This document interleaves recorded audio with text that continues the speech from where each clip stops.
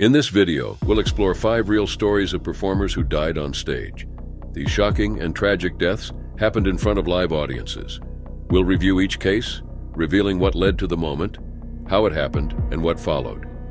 These are not just accidents. They're chilling examples of how life can change instantly, even in the middle of a performance.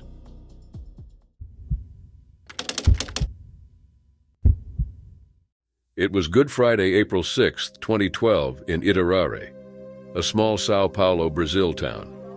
The community gathered for the annual Easter play, The Passion of the Christ, a tradition that depicted the final days of Jesus. Among the actors was 27-year-old Tiago Klimek, who was playing Judas Iscariot, the disciple who betrayed Jesus and later hanged himself. Tiago was an experienced performer, having participated in the play for 3 years. He was familiar with his role and the safety equipment, which included a harness provided by the local fire department. The harness was meant to protect him during the scene where Judas takes his own life, a scene he had rehearsed multiple times. As the play progressed, the moment came for Tiago to enact Judas's voluntary death. The scene involved him jumping from a small ladder, simulating hanging from a tree. The audience watched, captivated by the performance. At first, everything appeared to be going according to plan, but then something went wrong.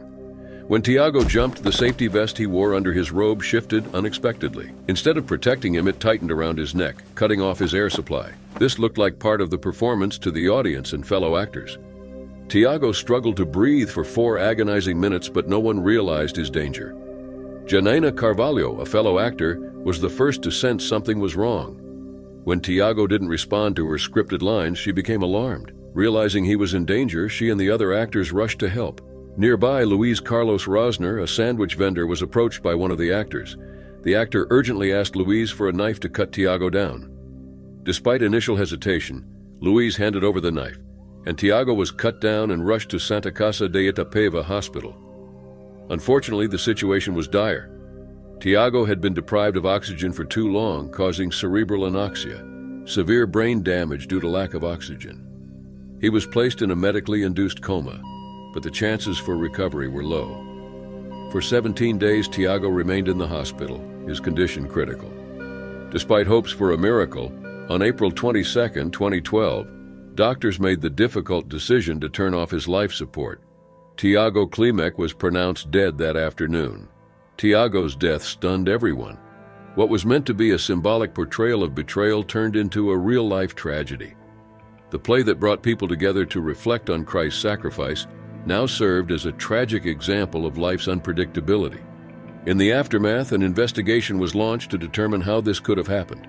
The harness and rope were taken to the Criminal Institute of Sorocaba for examination. Police investigator Jose Victor Bassetti led the inquiry, noting that the equipment had been borrowed from the local fire department and used safely in previous years. However, something had gone wrong this time.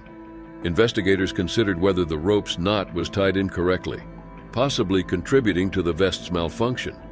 Another theory suggested that material from Tiago's costume became entangled in the harness, causing it to tighten fatally when he jumped. The investigation aimed to uncover the exact events leading to Tiago's death, but answers were slow to emerge.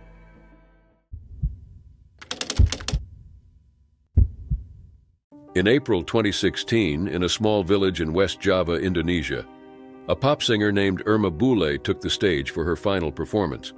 She was 29, a mother of 3, and known for her daring snake dance moves.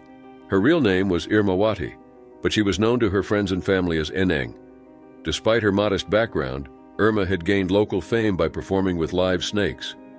This dangerous gimmick had earned her a spot in the competitive world of dangdut, a popular genre of Indonesian music.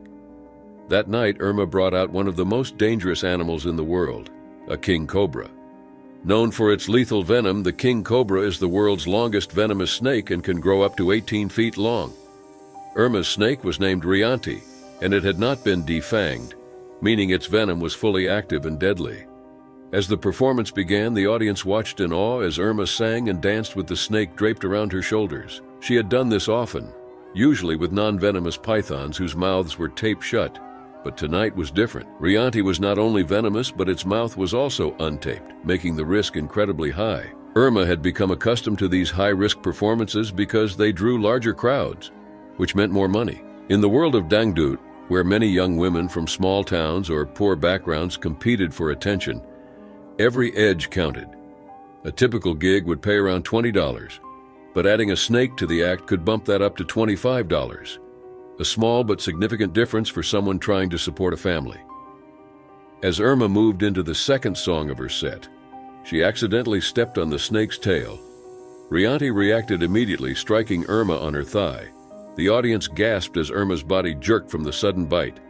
For a moment, she stopped dancing and sat down, clearly in pain. The offstage snake handler rushed to her aid, pulling the snake away and offering her an antidote for the venom. But Irma, determined to finish her performance, refused the antidote and continued to sing. Irma continued her performance for the next 45 minutes, her voice carrying through the night even as the venom began to spread through her bloodstream. Initially, she seemed to be holding up, but the symptoms began to show. She started vomiting and convulsing. Her body was racked with pain as the neurotoxins from the snake's venom attacked her nervous system. Despite the agony, she pressed on, but the venom was relentless. As the performance went on, Irma's condition worsened. She began to lose control of her movements, her body seizing up as the toxins shut down her nervous system. Finally, after nearly an hour, she collapsed on stage. The music stopped, and the crowd watched in stunned silence as the singer lay motionless on the ground. The snake handler and other crew members rushed to her side, trying desperately to save her. They administered first aid and quickly transported her to the nearest hospital. But it was too late. By the time they arrived, the venom had done its deadly work. Irma Buell was pronounced dead shortly after arriving at the hospital, her life tragically cut short by a single deadly bite. Irma's death shocked the local community and quickly made headlines across Indonesia and beyond. Many were horrified by the circumstances of her death, particularly the fact that she had continued to perform for so long after being bitten. Irma's mother, Enkum, later revealed that her daughter might not have known the snake she was using was venomous. Enkum explained that Irma, referred to by her family nickname Eneng, was told to perform with the snake, and its mouth was not shut with duct tape. This revelation added a layer of tragedy to an already heartbreaking story. There was speculation that Irma may have used the snakes to protect herself from unwanted advances by audience members. Indonesian journalist Maid Supriyatma, who researched dangdut music, noted that female performers often face harassment during their shows. Supriyatma suggested that Irma brought snakes to prevent unwanted touching from audience members. Tragically, the snakes meant to ward off danger ultimately caused her death.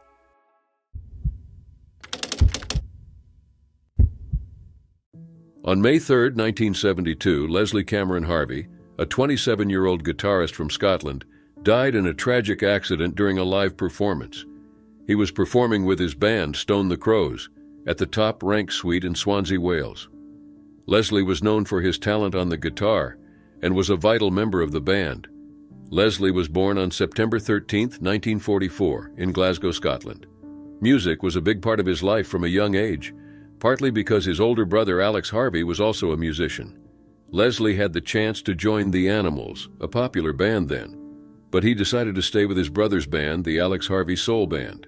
Later, he joined another Scottish band called the Blues Council.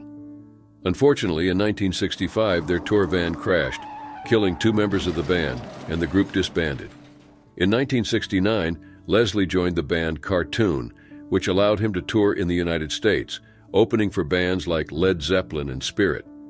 He also played guitar on a solo album by Morris Gibb of the Bee Gees, though most of that album was never released. Later that year, Leslie co-founded Stone the Crows, a band quickly gaining popularity. The band was managed by Peter Grant, who also managed Led Zeppelin, and Leslie's guitar skills became a defining part of their sound. On the night of May 3rd, tragedy struck during a concert at the Top Rank Suite. While performing on stage, Leslie reached for the microphone, which was not adequately grounded. At the same time, he was holding his guitar strings, creating a fatal electrical circuit. In an instant, a surge of electricity passed through his body, and he collapsed on stage. Despite a road crew member's efforts to disconnect the guitar and an ambulance being called, Leslie was pronounced dead on arrival at the hospital. Leslie's death was a massive shock to the music community. After this incident, the music industry started to take electrical safety more seriously. Venues began to implement stricter safety measures, and equipment manufacturers made improvements to prevent such accidents from happening again. Leslie's death also profoundly impacted his family and bandmates. His older brother Alex continued his music career, but was deeply affected by the loss. Stone the Crows, the band Leslie helped create, struggled to move forward after his death. Although they continued to perform for a while, they eventually disbanded.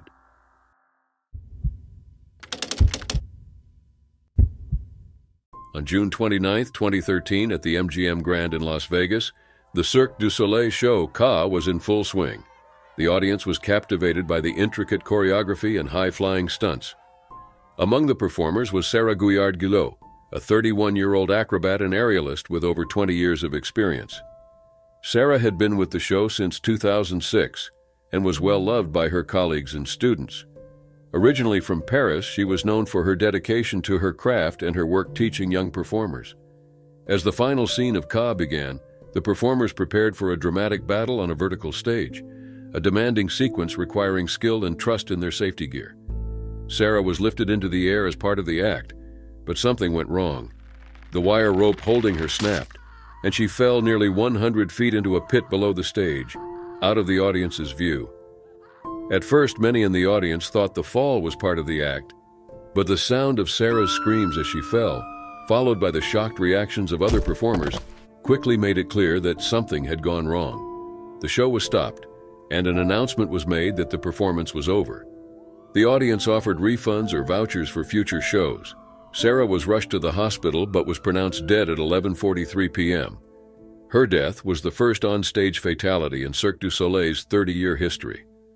The incident shocked the company and the broader entertainment community. In the aftermath, Cirque du Soleil's founder, Guy Lalibert, issued a statement expressing deep sorrow for Sarah's loss and noting her talent and dedication. The show Ka was immediately suspended while investigations into the incident began. The Nevada Occupational Safety and Health Administration, or OSHA, investigated what had gone wrong. The investigation revealed that a combination of insufficient training and a failure in the safety equipment caused Sarah's fall. The wire rope that held her snapped during her rapid ascent because it came out of a pulley and scraped against a sharp edge, causing it to break. OSHA found several safety violations and issued multiple citations against Cirque du Soleil. These included properly training performers and appropriately protecting them during the show. The fines totaled more than $25,000. The MGM Grand, where the show took place, was also fined $7,000 for exposing its employees to hazardous conditions. The details of the investigation showed the tragic nature of Sarah's death. She was a skilled performer and a mother of 2 young children. Her loss was felt deeply by her family, colleagues, and the community who knew her.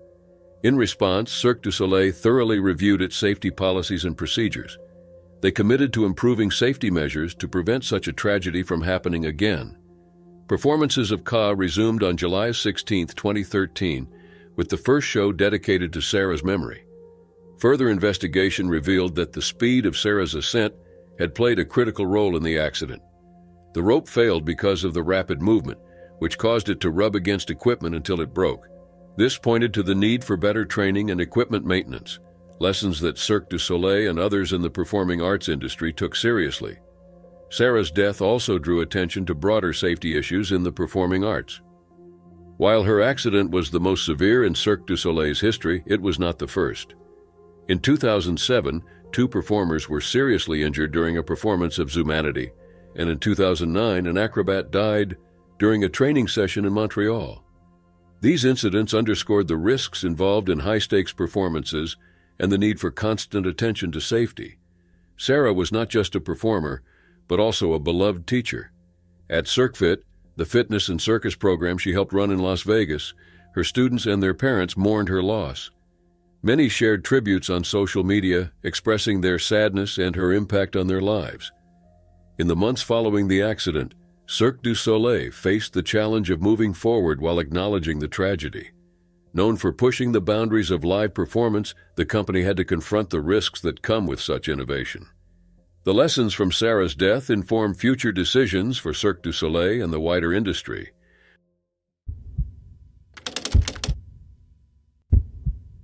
On April 15, 1984, British comedy unexpectedly lost one of its legends.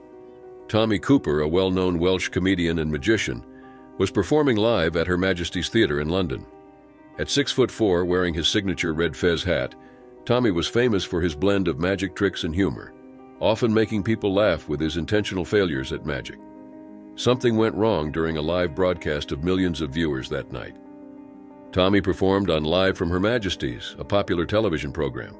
He had done many similar shows over his long career, and the audience eagerly awaited his act. As the show began, Tommy took the stage to perform one of his well-known routines involving a large magic cloak. His assistant helped him put on the cloak, and the show's host, Jimmy Tarbuck, stood behind the curtain, passing Tommy various props to pull out of the cloak. The props got larger and larger, building up to the final gag. Everything seemed like typical Tommy Cooper, chaotic, funny, and unpredictable. Suddenly, Tommy dropped to his knees in the middle of the act. The audience, used to his comedic style, laughed, thinking it was part of the routine. But Tommy didn't get back up. He slumped forward against the stage curtains, and for a moment, even those backstage thought it was another joke. But as the seconds passed, it became clear that something was wrong. Still hidden behind the curtain, Jimmy Tarbuck noticed Tommy's limp body and realized this wasn't part of the act. The show's director quickly decided to cut to an unscheduled commercial break, a sign that things were serious. During the break, the stage crew rushed to help Tommy. His son, who was backstage, confirmed their worst fears. Tommy had a bad back and wouldn't have collapsed on purpose. While the crew tried to revive Tommy, the show's producer, David Bell, faced a tough decision. The show was live with millions watching.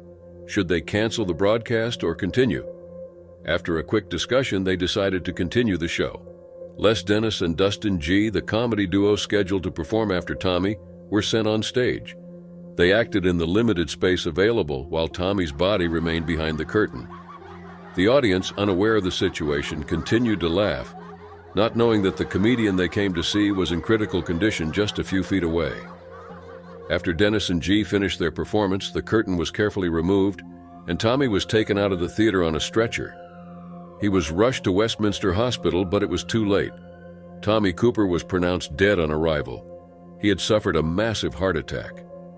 Although the news wasn't officially reported until the following day, word had already spread. The comedy world was in shock. Tommy Cooper's death marked the end of a career that spanned over 40 years.